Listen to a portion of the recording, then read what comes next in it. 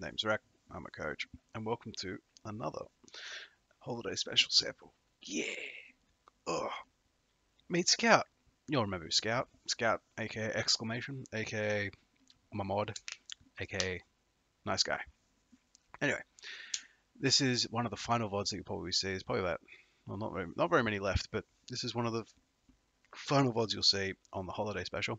By the time these release, unfortunately, it'll probably be past the date that you can actually submit for this special, but I want to thank everyone that sent in VODs.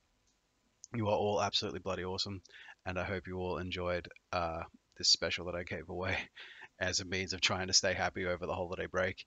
I thoroughly enjoyed it. I met a lot of new people. A lot of people were really happy with this. So, yeah, a lot of new great things to do in the new year, and I hope you are all hanging around for the streams, for the content, and for the laughs. So, yeah. If you're looking for more information on that, or you're brand new and you want to know what this is all about, if you go into the description and join the Discord, you can come see my coaching community and yeah, where we sit here and provide great mentorship to all players of any game, any walk of life. So yeah, hope to see you all there. Anyway, Scout is I have let me just double check because it changed recently. He is ranked Silver 2. This is support, and of course he loves playing Zenyatta, so naturally we're going to oblige that. On Colosseo of all places, dear lord. Okay. Big problem with Colosseo is that there are way too many walls, and they all just will continuously block the line of sight of you trying to keep Discord Orb on a target, but hopefully this goes alright. Do you break and... Oh wait, hang on. Oh, he changed his mind. Hang on, we're back to Kiriko. We got the Kiriko goodness. Kiriko is much better for this because we can fire off some good ones down the line. I don't know why we use that. You're going to end up needing that momentarily. Either way, keep throwing them out there.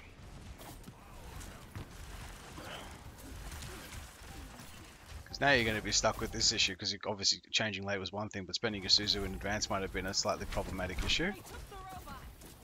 You got to remember, with the angle that you're on, you're going to have a very hard time being able to actually fire like over the area. You want to try and be in this area so you can actually shoot down this way, because it makes it much easier for you to actually get a line, and you can use the walls to keep blocking off, like to keep cover. All your teammates are like not even taking damage at the moment. We should be very much trying to get some damage out there. Now you can heal him, but there should be some damage pressure coming out. We're not seeing any of that happening at the moment. That Suzu is essentially wasted because there's not even a threat there.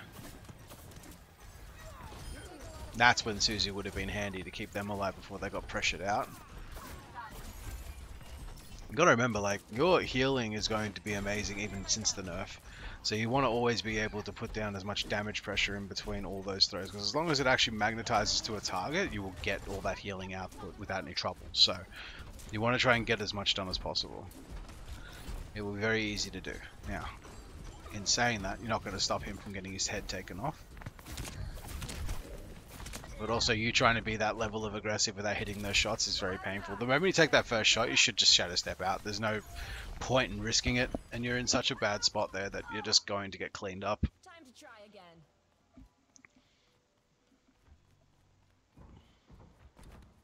Get that shadow step out. Never mind, I think all your team is still coming back to life. There's no point in charging forwards.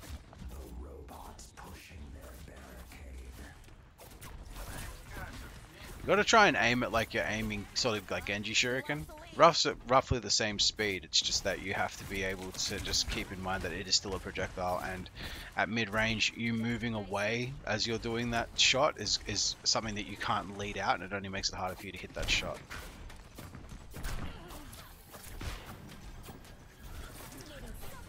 The one thing a lot of people seem to do as well as Kiriko is they always seem to be following the hand rather than their cursor, so they get very confused about that. It might be time to ulti along the line.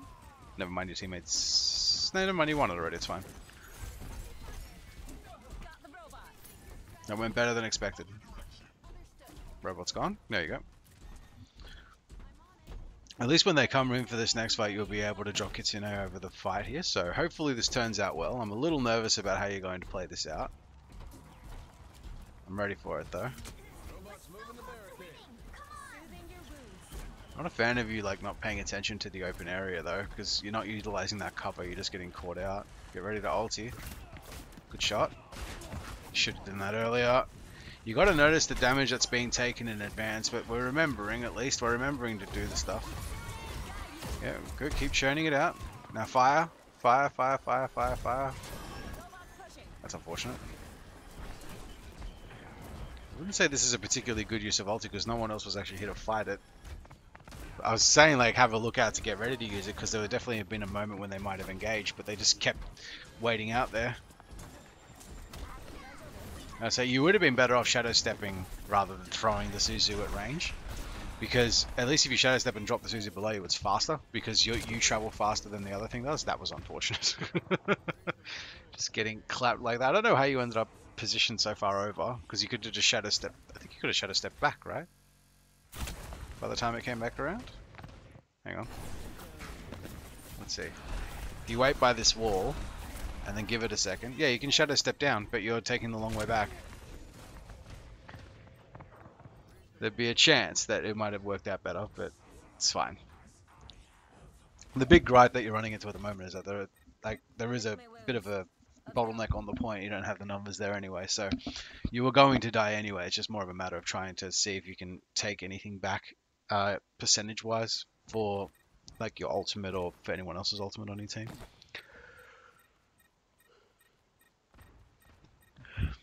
The big problem is that because you haven't hit that midway point, you're still on long spawn, so you shouldn't be trickling in one by one at this point. You should be waiting. Don't help him. Please don't help him. Don't go to him. Just die. Just let him die. Feels like sunlight, huh? And I say, unless you hit the double kunai to the back of his head, it's not going to be worth it.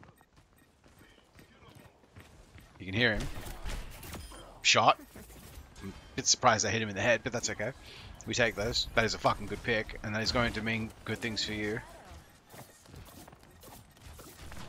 I understand the use that you were going for there. It's just unfortunate it did not hit. Come on, hit those shots. Come on, I believe in you. Shot. Can't help anyone from there though. You're trying to do that in a quick motion, and it's causing you to overshoot that each time. Just take your time and just get ready to just tap your mouse down so that you can look down as you land, and you'll be able to like instantly Suzu the floor. There's no high ground up there, by the way, so you'd be purely just relying on him to come out around the corner standard way. Nice Suzu. Unfortunately, no one else is really there to benefit from it, and you are in a horrible spot. Is she close to it? No, not even close. Dead. Just stand on the point and stall it. Just stand on the point and stall it. You don't need to run away. You just need to die. Well, hang on. If this actually results in it... Wait. Is this going to be a big brain play? You're getting shot in the back, by the way, in case you're not aware. This isn't a particularly big brain play. Just remember that 9 times out of 10, the amount of time wasted on running away on a push map and then dying anyway is actually just not worth it. Although this is going to turn out nicely for you because Kiriko Reaper is disgustingly OP, so well done. Oh, hang on. Free pick. They waited there for ages. That's actually a sick, huge pick. That's okay. So now you can take the point back to the end. Because don't forget, the big problem with the push map is that you obviously spend so much time having to make the point get all the way back there. Once it gets to this sort of area, you actually just want to win the fight. That was sick. Well done. You actually played that perfectly. But yeah, you want to make sure that you actually get to the point where, like, it's going to take that time to make it back to the point each time. Like, back to the push point. So that time wasted actually means that you've got time to actually make the best of it. You really should just shadow step there, dude. Like, if you're standing in the open like that, as Kiriko, and you still have the shadow step cooldown available, you're just inting. You gotta move. You gotta use that to your advantage.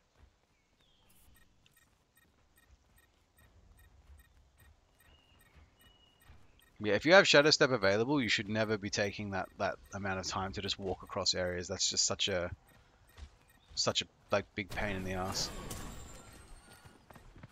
What you did there was the correct way to do this, the shadow steps Suzu, which is good. But the problem is that even in this position you're in now, it's not actually worth being in this position to be stuck like this. It is unfortunate that he ran away. I won't blame you for that one. But the big problem is that, yeah, like you're already staggered in advance taking this fight. It's not worth it. You want to win this fight here. If you win when the point is neutral, rather than waiting for it to come back to you, you actually have a chance to win it back. But you don't have that because you don't have the numbers. And that problem's only going to be harder to work with. So you're just going to keep stalling.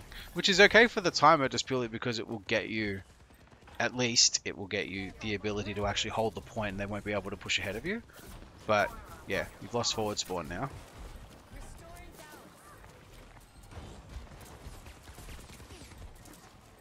Just shadow step to him if you're scared. If you're scared about being killed here, good. That's what you should have done the last time, but we made it here this time. I would ulti this if I were you, if you want to stop them on that spot. I'm not a fan of the angle, but at least it's on the point, so that's okay. Good, well played. See, if it was facing downwards towards the road, you actually would still be able to get a little bit more value out of it, but that's okay. Go on, hit that. Hit it.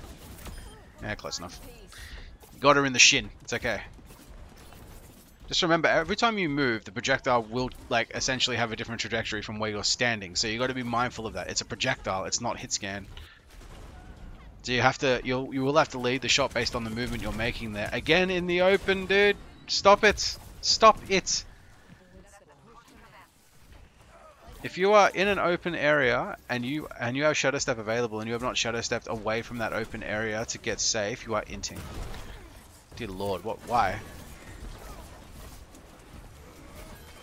At least you came away safe from that, but it's not a good idea to have been caught in that position in the first place.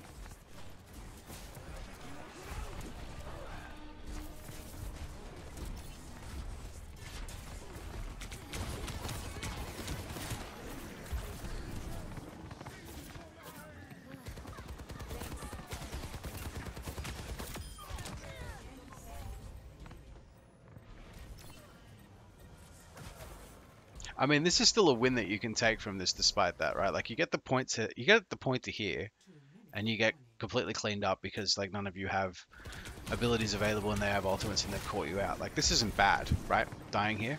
What you want to be able to do, though, is to have your ultis built so you can actually hold a point out later on. You're hitting the shots, which is good. The problem is that you are definitely moving away from each shot, so that's why it's just missing. You have to compensate for that movement each time, and it'll make your actual hitting of the shots easier. Like you sort of do it decently with Zenyatta because you've got more shots to fire at closer range, but because the problem is that there is a slightly longer delay between each shot and you're moving more, you're not really prepared for it, and you're not really like savvy on that. You just got to be aware of it. Remember, the Reaper does have his ulti, and you should be able to be in there to help him. Except now you've just spent the Suzy to try and help him stay alive rather than anything else, and that's a bit shit. That's a good ulti though, sort of. Come on, kill that. Kill the... Yep, cool. Whoa. Somehow you got hit by that and no one else? That's a bit weird. Yeah, the Suzy use just makes that so much harder to manage if you don't use it at the right time, because now you're not going to be able to hold the point. Good escape. Don't forget, all you have to do is just make sure they come off the point. So you don't have to spend anything, you just have to stay alive and not do anything stupid for the time being. Just remember, if you have to get out, you have to get out the safe way, not the silly way. Ulti?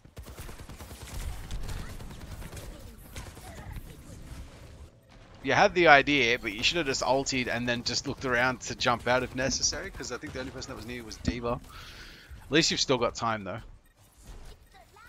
because they still have to actually push back. You just have to make sure you don't loot. You just want to hang on to those ultis for a little longer. Because if you at least use it alongside the Reaper, you'll be in a good spot.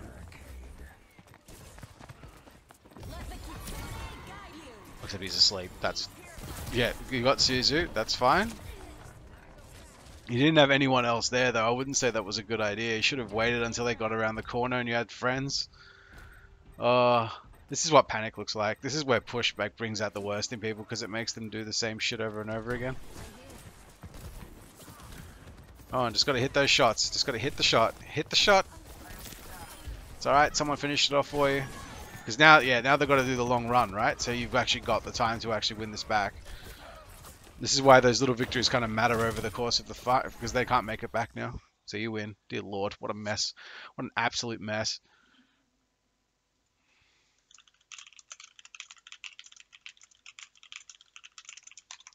But yeah, that's an example, right? Where like you've got the right idea playing the character, but the problem is that like you do something that's like slightly early, slightly late, or you have to panic because of something else that's happening, or like you try to do the step and you accidentally throw the Suzu over your target rather than just throwing it down because you're not used to the movement there. Those sorts of things are going to happen a lot with Kiriko because Kiriko is a very different sort of ball game that you have to learn with and play. And I'm not saying like oh, you're bad at Kiriko, just fucking learn it, but it's more like those little nuanced things are going to be like mechanically things you'll just come up with over time, right? And that's fine. But the problem that you're running into is that you're going to consistently get to a point where you're going to like headbutt the wall with like when's a good time to use X and Y, especially on push maps. And the big thing is that like almost no point during this entire thing where people grouped up with you when you ultied, and all of those ultis were literally sent into the nearest wall rather than covering enough of an area so that the fight could continue and people could utilize it to their advantage by using movement and such.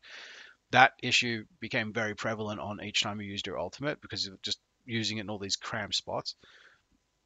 There were too many moments where like you kind of approached a fight thinking that everything was fine, had no one with you, and didn't realize it until it was too late.